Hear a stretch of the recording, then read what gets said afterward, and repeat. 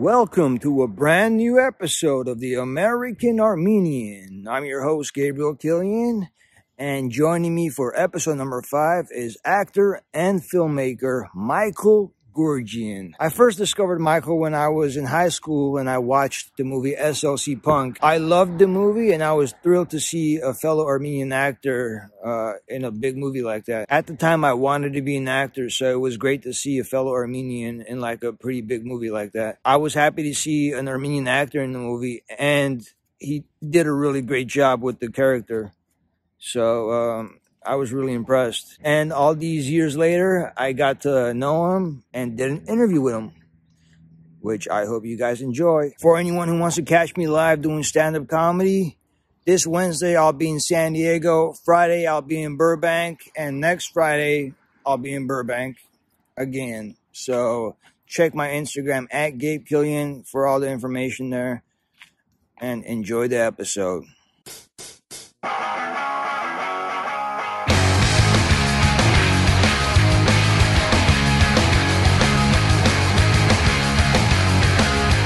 So I am an American Armenian,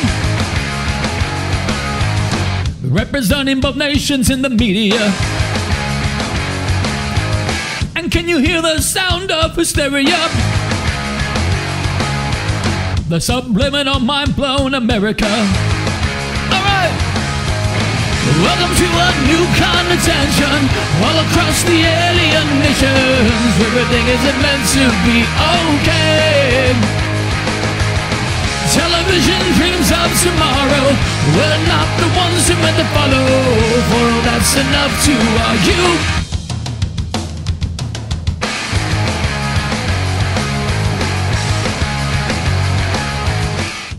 Hey Mike, how you doing? Good, how are you? Not bad, bro, not bad. Where you at? You home? Yeah.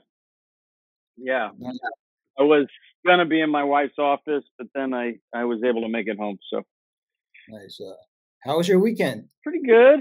I was in Connecticut, Mystic, Connecticut, for a film festival there, and it went well. We won some awards, and that was fun.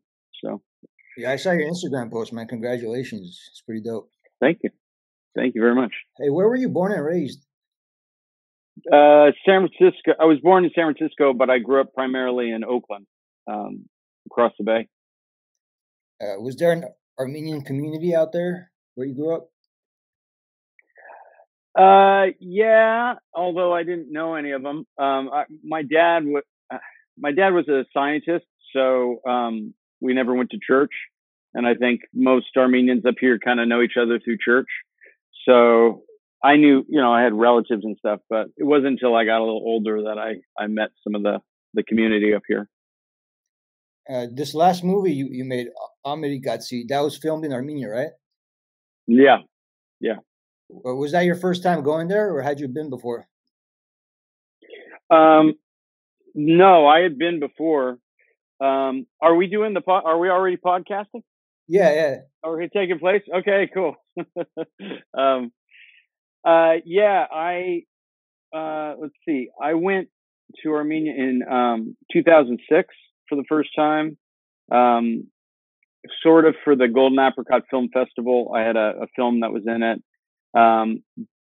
But it was me and a journalist friend of mine, and we got there.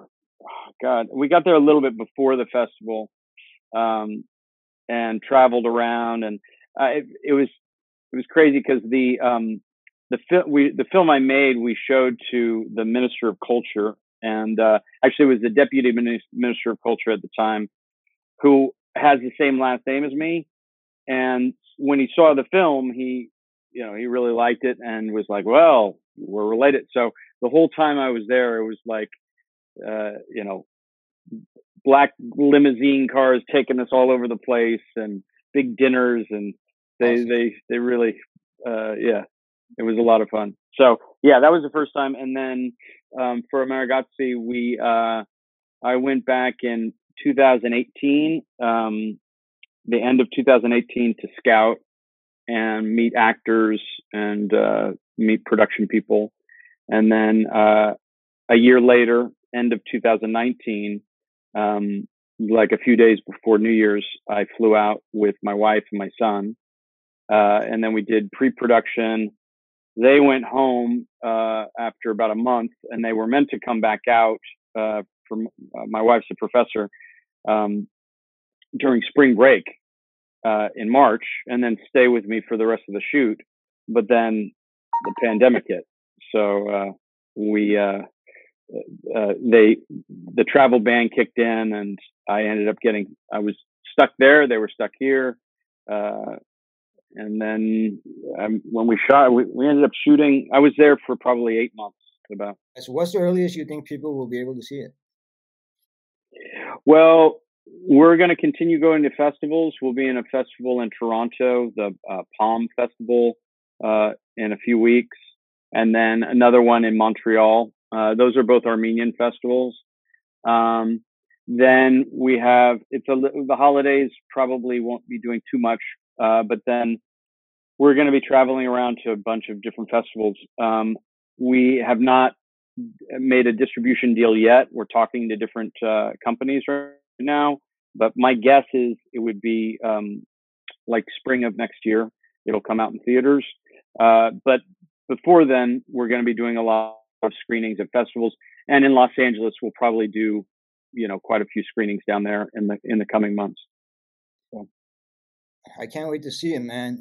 Can you tell me about the movie and how you came up with the idea for it? Well, it takes place in 1947 to the mid 1950s. It's basically there was a repatriation movement. Stalin invited Armenians from the diaspora to basically come back to Armenia or come to Soviet Armenia to help rebuild it after the war. And there was a lot of propaganda that went out showing, Armenia is this incredible place and communism is fantastic. And a lot of people went, and it wasn't, for most of them, it wasn't the best experience. When they got there, there was a lot of fighting between the Hayastansi and they call them Akbars. So anyways, the film that I made takes place during that period, but it's more, that's kind of the setting of it, but it's primarily about a prisoner and a guard and the relationship between the two of them. The reason, this particular story and why I decided to do it. Are you still there? Yeah. Oh, okay. You disappeared, so I wasn't sure. There you are. There have been a lot of films, Armenian films that mostly, focus on the genocide, which is very important. But I wanted to try to make something that was a little more, two things. One, something that was hopeful.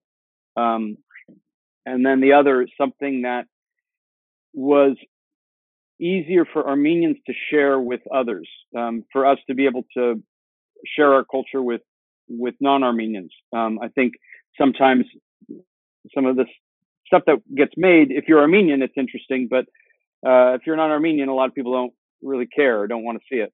So I really try to find a story that was more universal. And that seems to be pretty much working out with, the festivals that we've been to, Woodstock, Hamburg. Our audiences are primarily non-Armenians, and they've seemed to love it. We've won a lot of awards, and it works you don't have to be Armenian to like the movie, but it exposes people to a lot of aspects of our culture, and our language. The film is in Armenian and Russian and English, and it was shot in Armenia. The Philharmonic, National Philharmonic did the score, composed the score to the film. So it's a way of really sharing kind of our culture, who we are, and our artists, the actors, the musicians, all the people that made the film are Armenian. And for me, that's kind of the strongest thing that I felt I could do as an artist, in terms of helping uplift our culture. But then also for me, it was getting to shoot in Armenia was a gift. It was wonderful. I mean, even though there was a pandemic going on, I got to work with some incredible people over there, and I hope it encourages other Armenians to do the same and go shoot films there, because there's a lot of opportunity there that, creatively speaking, there's a lot that can be done there. So definitely agree, and I really can't wait to see the movie, man. How did you get into character for it? Well, I play a prisoner stuck in a cell, and with the pandemic going on, it was pretty. It was not too hard to imagine. I mean, we joked about the crew wanted to. They're like, "Hey, Mike, you're kind of a method actor. You should just go live in the cell, get into character." A lot of the aspects of the character I play are close to who I am, and really reflect, I think, things that other Armenians, that from being part of a diaspora, where you have there's this homeland, this place out there that you haven't been, or you hear about, or there's a lot of idealization of what that is. And so that aspect was a part of me and a part of the character. And then meeting the reality of what was going on, that was somewhat true as well. Getting there, and the story has sort of two components to it. There is the experience of the repatriate, the character I play, coming back to a homeland, looking for his roots, longing to connect in some way. But then in the story, not to give too much away, but basically the basis of it is, I'm in a prison cell, and I happen to be able to see out the cell window. I can see through a hole in the prison wall into an apartment building nearby the prison. And there's a man living there with his wife.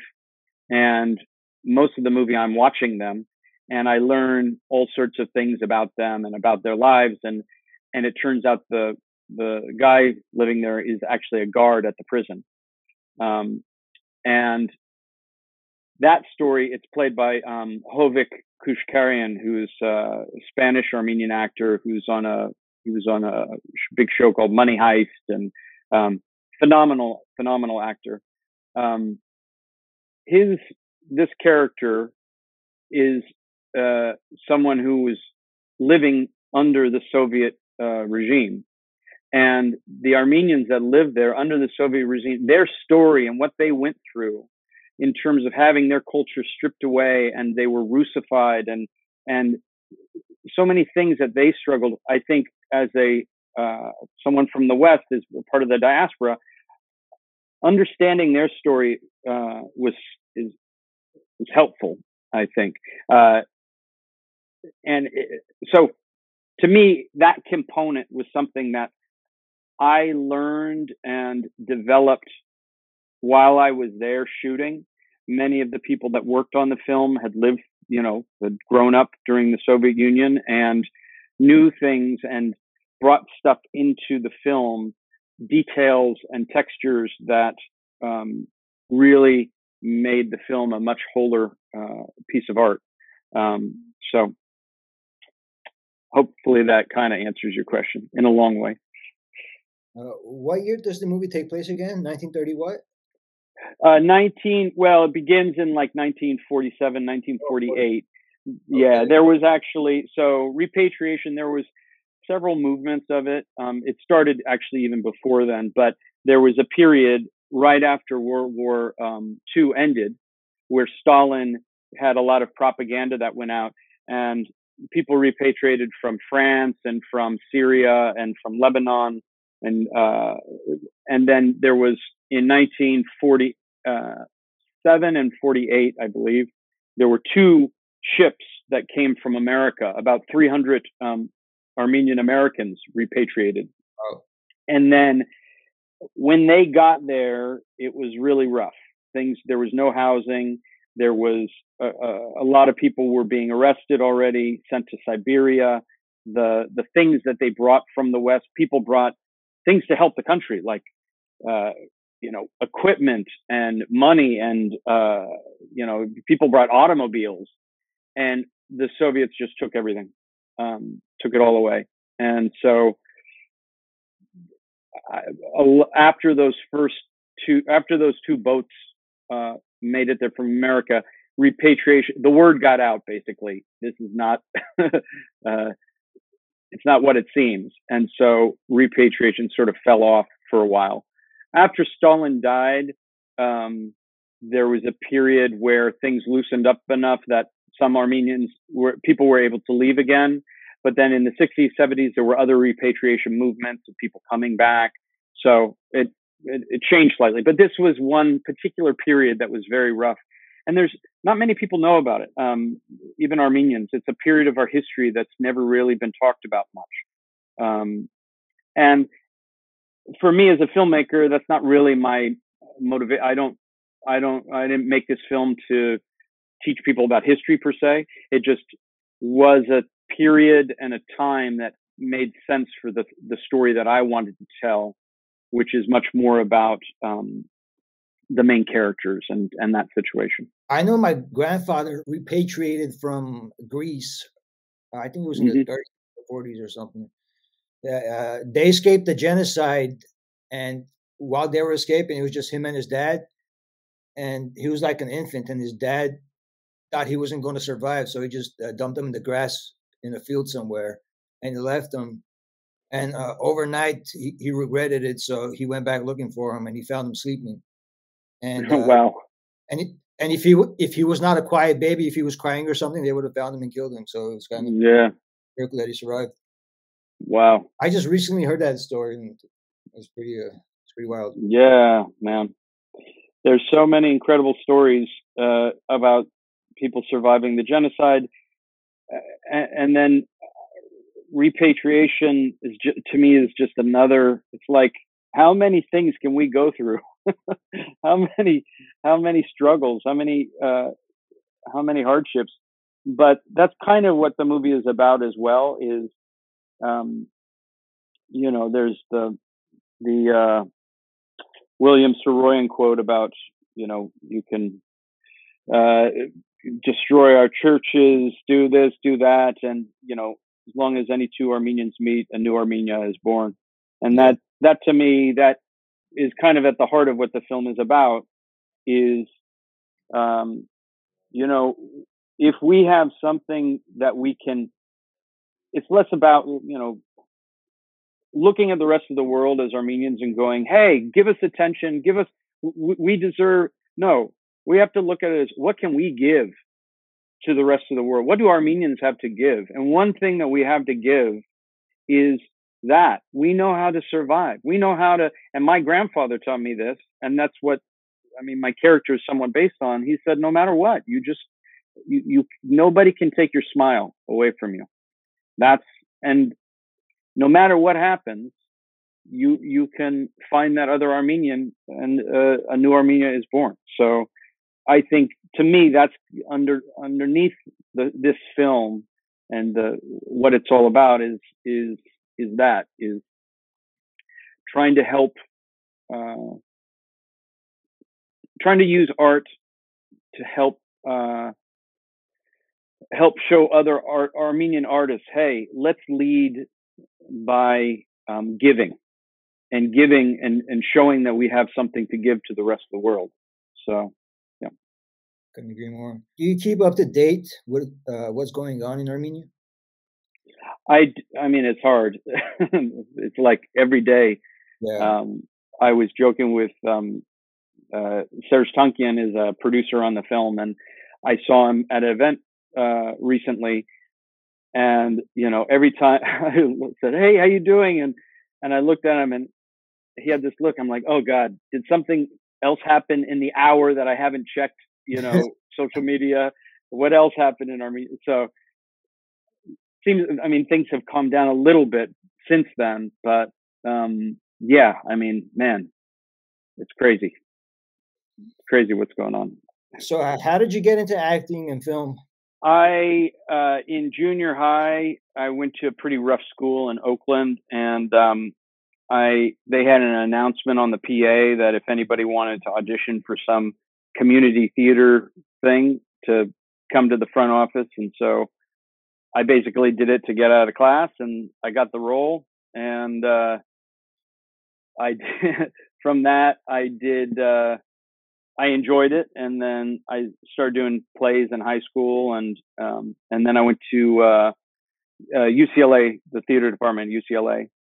And about, I think it was halfway through my first year, I booked a job. There was an audition for a dancer, to be a dancer.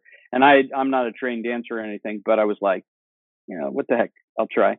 And I got it. And then it led to working, my first sort of big thing that I did was a movie called Newsies, which was like a musical. And the way they did that film, it was like the old days, and they just had us on contract. So for, I think close to 9 months, I was just working, even if we weren't shooting, I would show up to set at the back lot of Universal and just hang out and be there.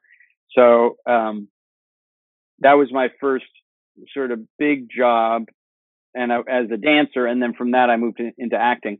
But it's funny, when we were making Newsies, this is a little fun side note. One of the guys had a camera, and it was like this is a while ago. It was a VHS camera where you put a VHS in, and and me and this other actor, this guy, Max Casella, we decided, we were kind of bored. We were like, let's make our own movie. So we made a horror movie called Blood Drips on Newsy Square. And we did it just kind of as a joke for fun, but then everybody got into it, and like Christian Bale's in it, and Bill Pullman and Robert Duvall, like all the main people that were in Newsies saw us making a movie, and they were like, oh, we want to be in the horror movie. So we made this, little video horror movie that called Blood Drips. And apparently on IMDb, we have higher ratings than Newsies itself. So that was my first directorial debut, I guess. Is there anywhere to watch that? I think you can find it on YouTube. I'm pretty sure it's on YouTube. I think there an editor of mine we had made it and then forgot about it. And years later, I was working with an editor who found it on a VHS tape in like a box of mine. And he was like, there's a lot of Newsies fans out there. They probably want to see this. So he had put it, like, was selling DVDs of it or something. But now I think it's on YouTube, I think. I was looking over your credits, and I noticed you were in Forever Young with Mel Gibson and Elijah Wood. Who'd you play in that? Were you Elijah Wood's friend in the beginning? I played Elijah Wood's brother, or Elijah Wood's friend's brother. Okay. So like him and his brother, I'm in the Army and he's hanging out with his brother, and I take him with me to some Army base, and that's where they find Mel Gibson or something like that. Okay, yeah, I remember that. Yeah. What was that experience like? It was fun. It was Mel Gibson was an interesting fella. It was I don't know, maybe a cameo, a few days work in Warner Brothers. It was fun. You also played Charlie Chaplin Jr. in the Academy Award-winning movie Chaplin. What was that experience like? That was fun. Unfortunately, most of the stuff I did got cut out of the movie, not because I was bad, but they just, the section of the movie I was in, they trimmed it down. Yeah. So I'm still in there a bit, but, it was, Richard Attenborough directed it. He's a very famous older director, was. I think he's passed away, I'm pretty sure. I just remember I had to wear a wool suit in Pasadena outside in like 100-degree weather, and they wanted my character to smoke cigarettes, but they had to be like the kind from back then, which were unfiltered. And this director was notorious for doing lots of takes. So I had to chain smoke these filterless cigarettes in a wool suit. I got so sick. I was in my trailer puking like for an hour. At least that was for a big blockbuster movie. I did it for a studio film I did it for a student film when I was in high school. Same experience. Yeah. Oh, you had to do that? Yeah. Yeah. Yeah, I know. It's when you're on set, you're like, yeah, sure, I could do that. Yeah.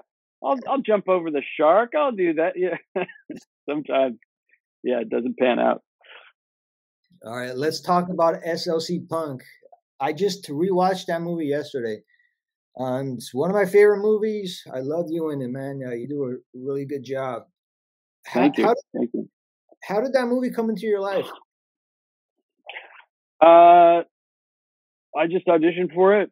You know, it was in the 90s, and there was a lot of independent films getting made then. And just something I came across, and the audition, the director, James Marandino, was, I liked him a lot. You know, he was into improvising and, you know, he was more unconventional and liked to play around. So we got along good. And, pretty sure I auditioned for Steve-O. I think everybody did. And then he kind of like put people in different places. But, yeah, that was a great film to work on. Matt Lillard's a really fun actor to work with. So. Yeah, him, Devin Sawa, Jason Segel. That's a great cast, man. Do you keep in touch with any of those guys? You know, sorta. You know, I'll say hi to them through social media here and there. Jimmy Duvall. He's a great. I like that guy a lot. Yeah, here and there. That movie's got a big following, I guess, because when I mentioned on Instagram that I was having you on, a lot of people responded that they were looking forward to this episode. Like people from ages like 19 to like 50, like it's crazy. Armenians and non-Armenians, man. Like, yeah. Quite well, SLC Punk is a real unique, special film because it, you know, it's about an era and music and all that, but it's actually a pretty deep film. Like, and James, the director who also wrote it, he's a smart guy. And that script, it just kind of hits a nerve, I think, because there's something, you know, it's playful and fun and stupid and silly, but there's something about it that really nails something deep, I think. What was it like playing the character of Heroin Bob? Pretty fun. You know, in a way, my character's supposed to kind of, a lot of the characters they're based on, real people, or characters, people that were known in Salt Lake City in that period in the 80s. And he, you know, the guy, Heroin Bob was obsessed with Robert De Niro. Like the look was kind of, you know, cause he's based on Taxi Driver. But as far as like the character, really, I was kind of just doing a bad imitation of the director, James Marandino, because that's like how he talks, like that. That's funny. Yeah. I was surprised to see that you were a serious regular on Party of Five, which many of the young listeners probably don't know was a big Fox show in the 90s. Can you tell me about that experience? Yeah. I mean, a lot of my jobs that I've had have been like this, where it was, I just was hired as a one episode, like a guest spot, to play. I can't remember the first episode. I was kind of somebody that Nev Campbell dates or something, goes on a date with.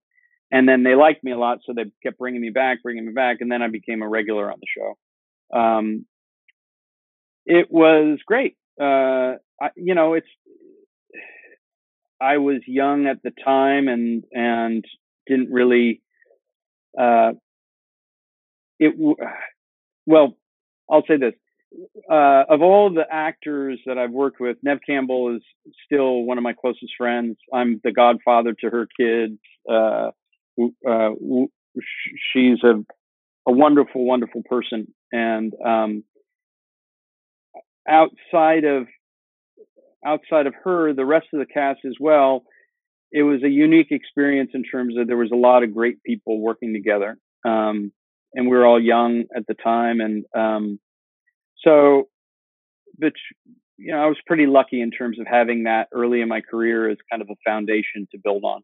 Are there any shows that you've been binging on? I don't have time to do that anymore. Jeez. I mean, and I'm kind of glad too. I think the last thing that I did that on was like, I don't know, good 5-6 years ago. They just suck you in. Just take all your time and attention. It's like, get me out of this labyrinth of going, God, I got to see the next episode. I got to see it. I haven't been watching anything. I miss like just movies where you can like watch one and then get out and you're done.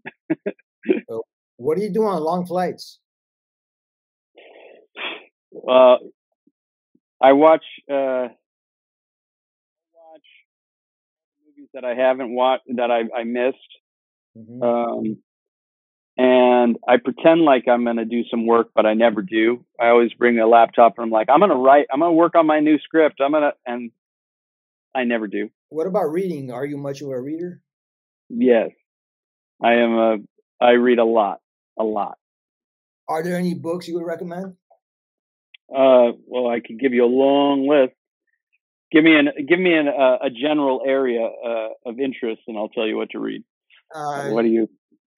Just generally off the top of your head, from my audience, maybe basic self-help or general. I think the average person will either find entertaining or useful.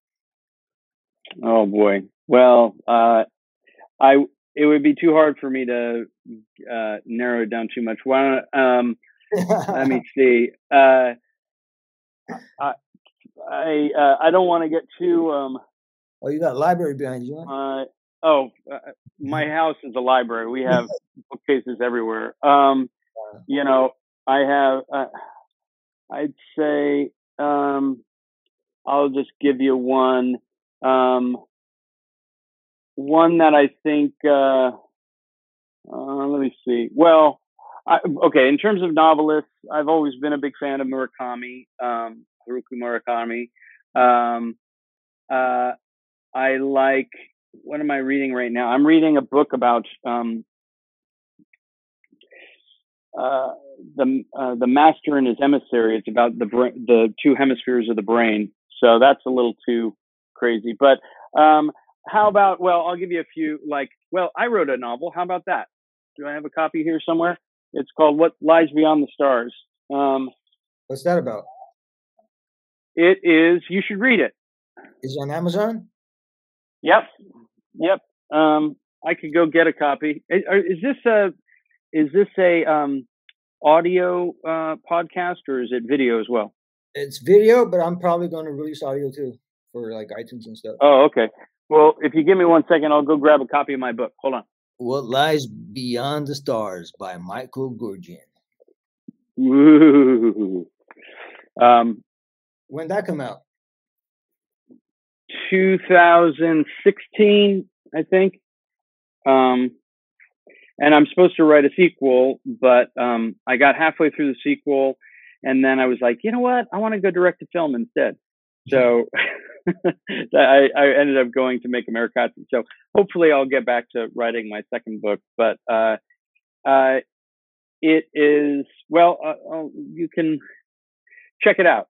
You'll like it. I'll just leave you with that. Yeah. Are you thinking about turning that into a screenplay? It actually was a screenplay. It's a screenplay that I'd been working on for probably 25 years.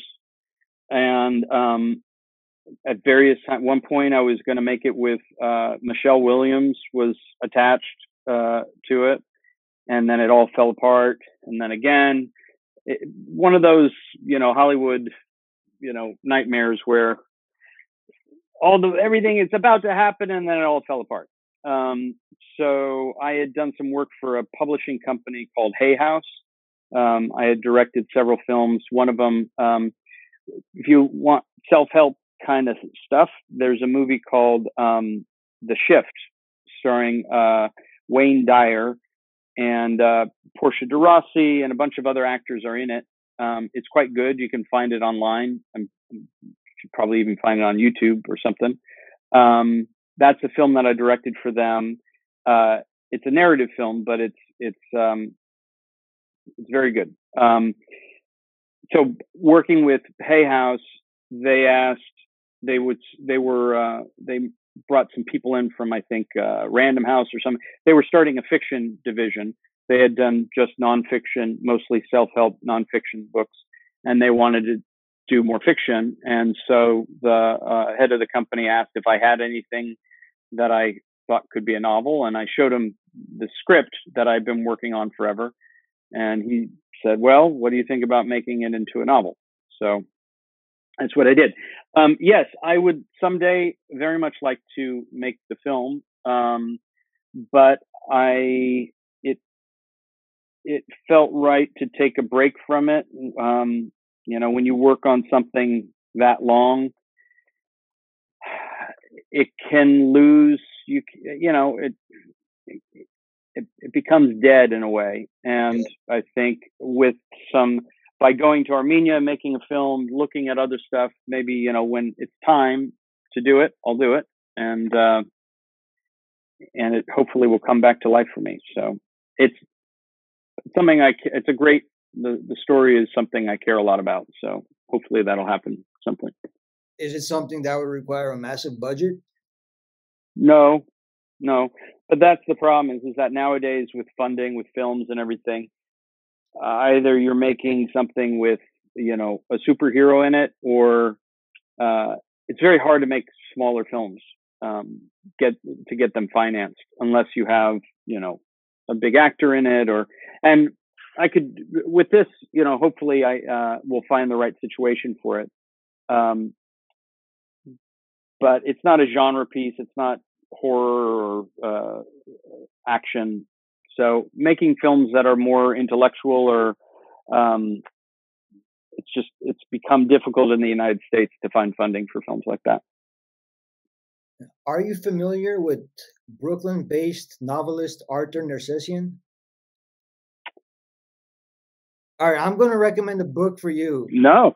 Yeah, please do. I try to read as many Armenians as I can. But what's this guy's name? Arthur Nersessian. And the book is called The Fuck Up. Okay. Check that out. I will check it out. Arthur Nersessian. Sounds good. All right. What are your favorite movies of all time? Probably my favorite movie would be Being There. It's with Peter Sellers. I don't think I've seen it. That's definitely, I would say, it's what I usually tell people when they ask, what's your favorite movie? But I like a lot of stuff. I like, everything from Raiders of the Lost Ark to Tarkovsky. So I'm all over the place. Respect. What's the best compliment you've ever received? Well, the first thing that came to mind was, I was in One Flew Over the Cuckoo's Nest in high school. I played Billy Bibbit, who's the guy who stutters, who commits suicide. And after there's a big scene in the play, and after I went off, I remember being backstage trying to going to get, I forget, I think I had to take some makeup off, put some blood, do something. And I overheard, the stage manager and one of the other actors talking about me and saying, that guy's good. That guy's going. So that meant a lot. What they, I don't remember what exactly they said, but I'm not the most boastful person in the world. And to hear other people talk about you, not knowing that you're listening to them, that meant a tremendous amount. Gave me a lot of confidence, I think, to feel like, okay, I can be an actor. So nice.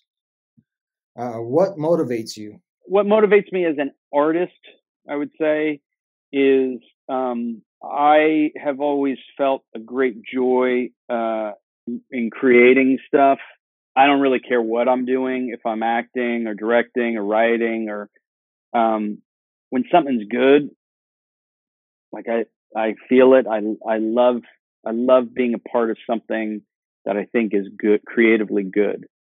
And what that means to me is not just it's artistically good, but it's also, I love to be involved in projects that are putting something into the world that makes the world better or reflects the better side of humanity.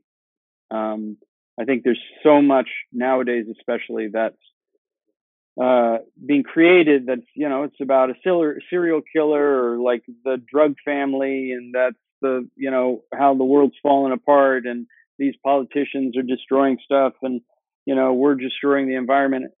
And it's good to, make media about the problems in the world. That's important, but it just feels like everything, that's part of why I can't binge things anymore, because everything is about like how terrible we are as human beings. I feel like I'm drawn towards making things that somehow uplift humanity and inspire other people, because those are the things that have meant the most to me in my creatively speaking. So nice. All right, I'm gonna throw a curveball in there. Do you have any street fight stories? Street fight stories. I don't think I've ever been on I've been in fights, but not on the street.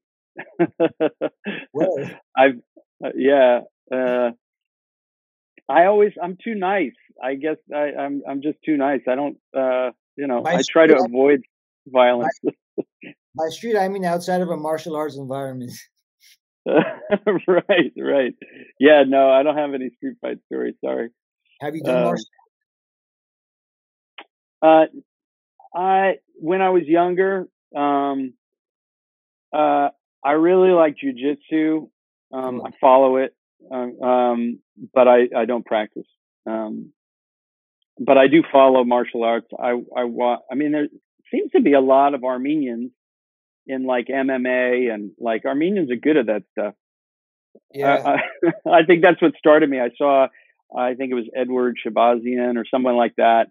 I was like, hey, that guy's good. Yeah, he's a and friend. Then I started watching. He's got Edmund Shabazian. He's got a fight coming up in December. Oh, good. Yeah, he hasn't fought in a while. Yeah, like a layoff. Yeah, getting better. Good, man. All right, let me get a little personal. How did you meet your wife? Well, where most people meet their wives, at a circus. We met through a mutual friend who's a Ukrainian clown. He's a magician / clown. Yeah.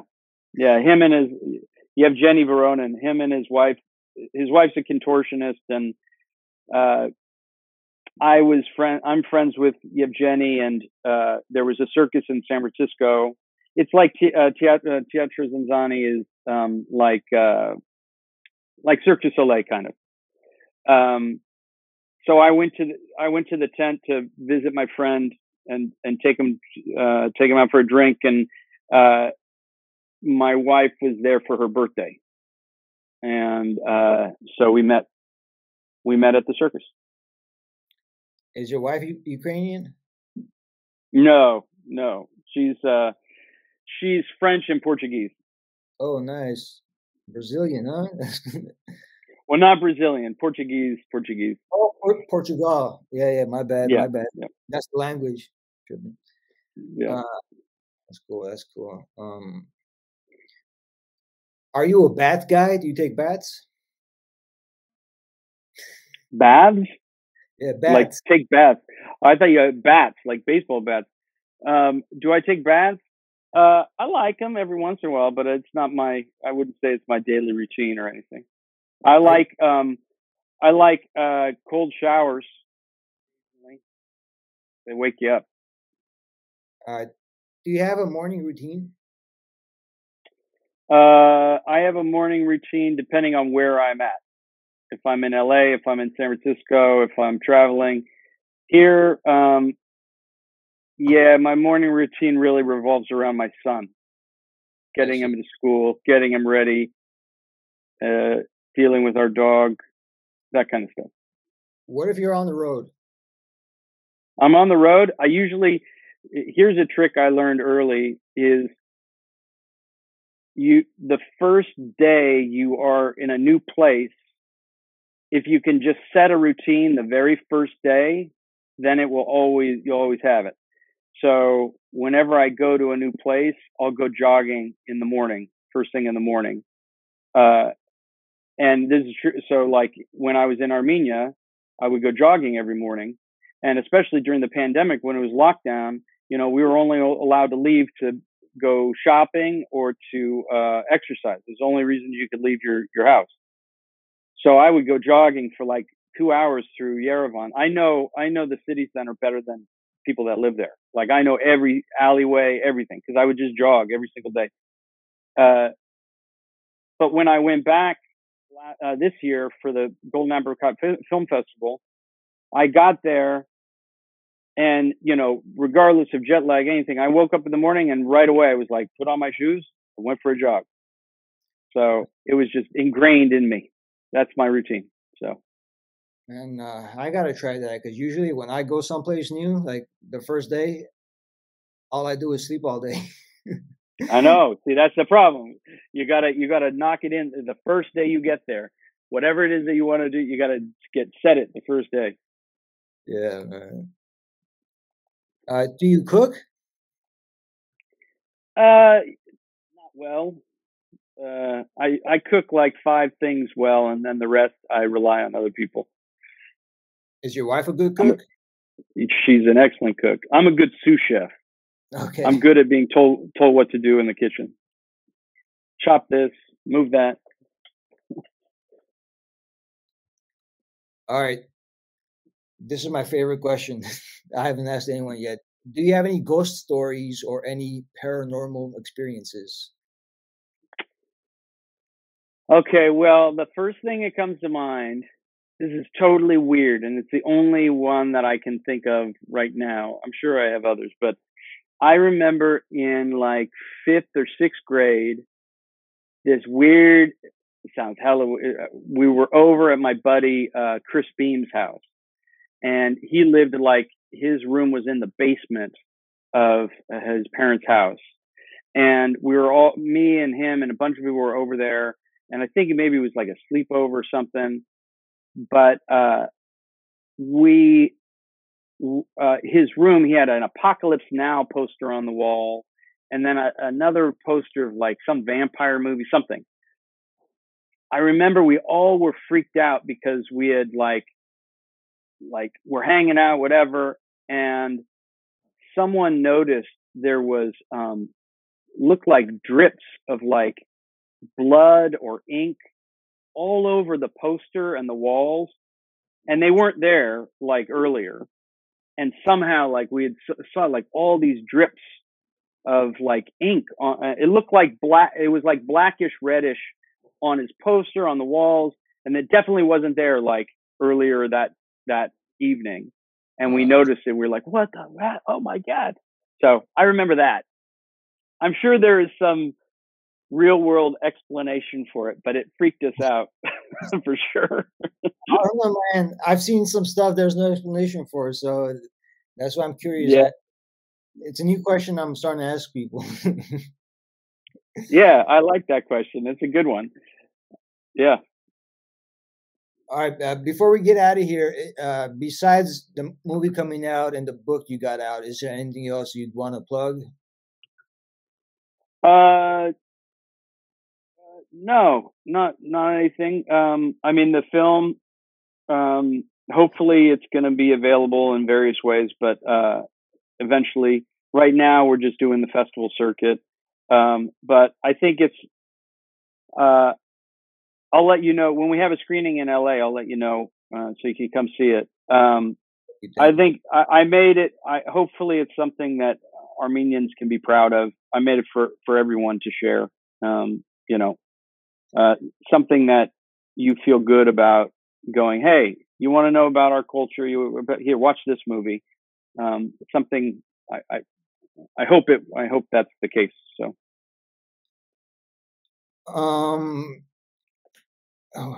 Where can people find you on social media?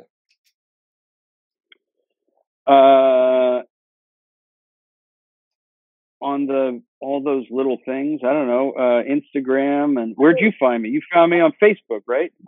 I know.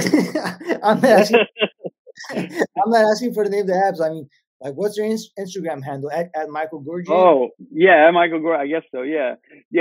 I don't really. I'm not much into social media, but I will say this: when people write me, like DM me or whatever, I usually write back. I like talking. I don't mind talking to anybody or texting with people. I just don't like sharing about my life. That's the part. Like taking a picture of my lunch is not. I just want to eat my lunch. I don't want to share that. Yeah. I see. I would thank you for joining me today, man. I've been a fan of yours since I was a kid, pretty much. Since I saw SLC Punk, saw your name, Goorjian. Oh shit! Yeah. Oh man, wait till you see our film, because you'll see the end credits. I did it especially for Armenian. It's just one name after another Armenian, and at the very end, there's a little special thing because I know Armenians stick around for the credits. So yeah. Awesome, man. Thanks again for joining me, and thanks everyone for tuning in. God bless Armenia. Stay beautiful, everyone. All right. Thanks, Gabriel. Take care.